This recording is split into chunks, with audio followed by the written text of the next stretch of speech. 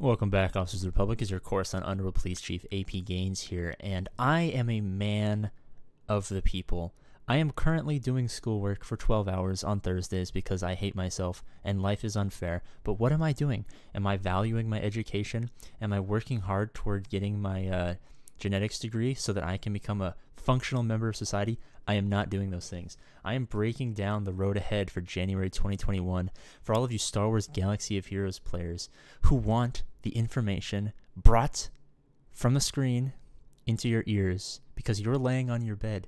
You're enjoying your life like I am unable to, and you need something to listen to. So you choose the person with the most annoying voice in the entire world, AP Gaines.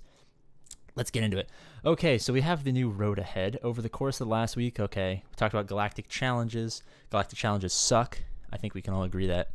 Galactic Challenges were fun, and they were all right. And then they added the keycard system for the crates, which made it pay to play because you needed BAM right off the bat just to get the slicing mods.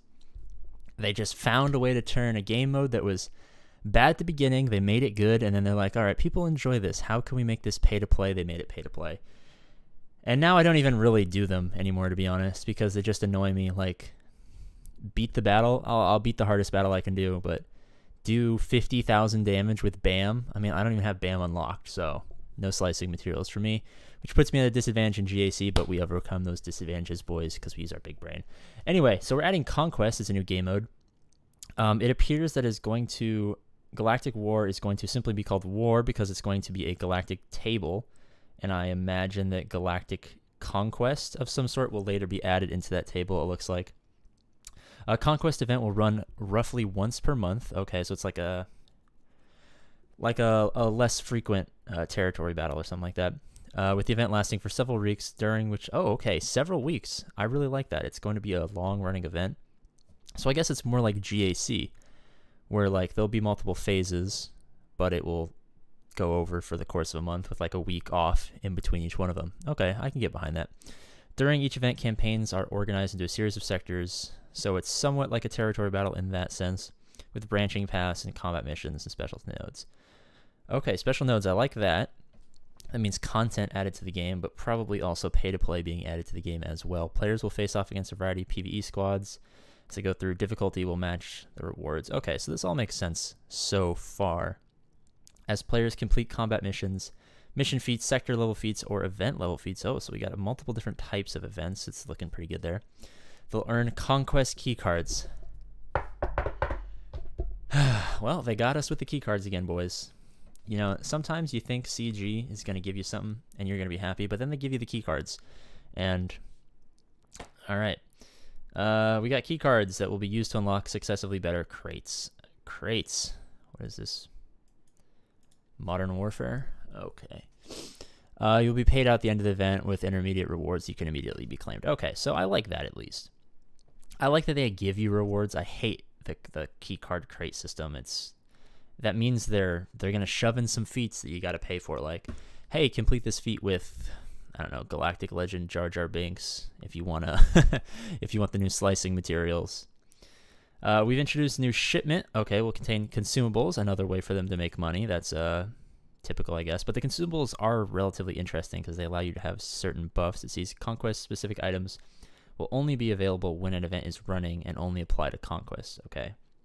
I was a little worried that we were going to be able to buy consumables for other aspects of the game, and then that would destroy the game completely. If you could buy like 150% damage increase consumables and throw them on like your, I don't know, gas team and put it on defense, or throw it on your Supreme Leader Kylo Ren and throw it on defense, that would completely break the game. But these are not for Arena, GAC raids, etc. Okay, I really am happy that they didn't make the game 100% pay to play right off the bat.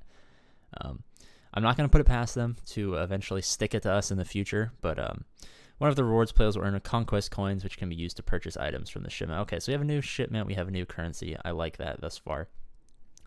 Between combat missions, players will also encounter two different types of special nodes, data disks and merchants. Okay, so I imagine data disks are powerful items players will acquire that can be equipped. Okay, so these are different types of benefits. Okay, so these are equipped items, like if you were playing a, I don't know, some random RPG game, you could get like an armor or a sword or something. I imagine it's going to be like, I don't know, a blaster upgrade or something along the lines of that. Well, they're discs, but you see what I'm saying. It's like an equipable item. Can be mixed and matched to give different strategic benefits. Okay, so I like that. I like how there's more than one that you can equip, so you can do a little bit of theory crafting there. However, each data disk has an associated cost. And there you go, cost to equip and maximize the value. Okay. Data disks will last for the duration of the Conquest event, but can be swapped at any point for a small cost. So it's similar to mods, I guess. You're going to have a specific set that you can acquire, equip, mix and match. So it's like mods 2.0. So there's definitely going to be a lot of theory crafting going on with this. You're going to have to get your mods right, your teams right, your data disks right. There's going to be a lot of potential variability, which will make it more complicated. So the skill cap will be much higher, but it will also allow people who can get those theory crafts out there to say, hey, if you use this squad with these mods and then these data disks, you can get around certain feats, which I really like. I like how they give us more chances to potentially get through this. I imagine that increase in chance is also going to increase difficulty. So there's definitely going to be some crazy theory crafts going on.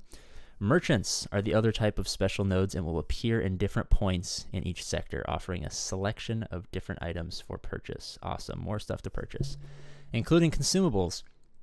I really don't like consumables because I played a lot of games in my life, and consumables are always the most pay-to-play aspect of any game because they only get used once. They don't exist after that. And they always give you big buffs, damage, defense, stuff like that, speed. So consumables are going to be definitely pay to play. So you're going to see a lot of bigger people are going to say, well, I got this event done using this. But yeah, if you buy $50 worth of consumables, I would imagine that. So hopefully the consumables just make it easier instead of making it possible. So if the event is completable with consumables that literally everyone can have, I'm fine with that.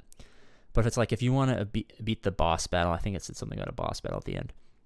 If you want to beat the end of the Conquest boss battle, you need these specific, incredibly hard to get consumables. I'm not a huge fan of that because then, new players, mid-game players, even late-game players who don't even spend that much, because we have late-game players who are free to play. For a long time, like, I'll use our arch nemesis, Cubs Fan Han, for example. He had a big free-to-play pledge. He was by no means free-to-play with the account, but he wasn't really spending money, and he was progressing towards that end game area. There's a lot of players like that who don't spend much money anymore, but have counts from years and years ago. So if they happen to screw people over that have been playing forever and have those big accounts, I'm gonna be pretty upset. I imagine I won't be spending much on consumables, to be honest, because I don't really like giving them my money. Also, I'm broke. College. Conquest has a new energy type, which can be spent to play combat missions. I figured they'd have new energy. Energy is charged at the beginning of Conquest. Conquest also features new mechanics like stamina. Unlike energy, stamina is only depleted when a character successfully completes a combat mission. Okay, so I really like that, because if you went in and let's say you used your SLKR team and you messed up, and then when you lose stamina, when stamina falls, their effectiveness in combat will also diminish. So let's say you couldn't beat it with a 100% stamina SLKR team, and then you lose, and now you're at like an 80% SLKR team. There's no hope. Like, that's how they stick it to you. That's how they make you buy stamina refreshes. Are they gonna open up a gym? So, like, can I put my Jedi Knight Anakin in like a weightlifting session, like a cardio session, get his stamina up? A character with 0 stamina, I imagine, obviously cannot go into battle. However, stamina can be restored either through passive regeneration or the use of stamina consumables. What did I tell you? Okay, so consumables. We're still developing and tuning what we have to share with you coming weeks before the event. But early feedback has been promising, and we can't wait to introduce Conquest. So I am a huge fan of them adding content. CG Eric, shout out to you, I guess. Look how beautiful he is. That's such a beautiful man. I'm a huge fan of increase in content. What I'm not a fan of is taking content, because a lot of games will do this. They'll create content that's easy, fun, enjoyable, all of the stuff that you want in content. You'll get used to it for a little while, and then they'll change some aspect of it, like they did with the crates. And they'll make it pay to play, or pay to win, rather. You can still do the event. You can still kind of have the fun, but you're not going to get any of the rewards unless you're spending money. If you didn't have BAM day one, I mean, imagine all of the slicing materials that you didn't get. And now you're going up against in GACs. If you're like 7 million GP and you just didn't happen to have BAM for whatever reason, you didn't whale, you didn't get all those characters up to 7 stars right away, you're facing other top level players who did whale hundreds of thousands of dollars to get all the characters right away. And then they have all the slicing materials. So now their Darth Revan team is faster than yours. Their Gas team is faster than yours. All of their Galactic Legends teams are faster than yours. All of their bounty hunters, all of their literally everything. They're going to be so much faster. They're going to have more protection. They're going to have more offense. You're going to have a huge disadvantage because you guys have probably been even forever. Because mods are RNG, but you've been playing so long that you probably have time for new mods. But now that mods can get even better, there's quickly that power curve. Like when they added relics for the first time. I imagine now that Relic 8 is out. When there's a new progression, the people who get on that progression early are going to dominate. It's like for early game players. If you get that Negotiator right away, you're going to dominate fleets until people catch up. Because you're just the first person to get the new thing. So I'm really hopeful that this is going to not be like Galactic Challenges. But I mean, I've played too many EA games. I've played too many games in general. I've played Galaxy of Heroes too long to not expect CG to find a way to make this unbelievably pay to play. So excuse me if I'm a little pessimistic, but I do have to get back to class. So please leave in the comments what you think about this. Please encourage me. Tell me like, hey man, CG's finally changed after all these years. They're not going to screw us over. I love to read your comments. I reply to all of them. As always, I'll see you guys later.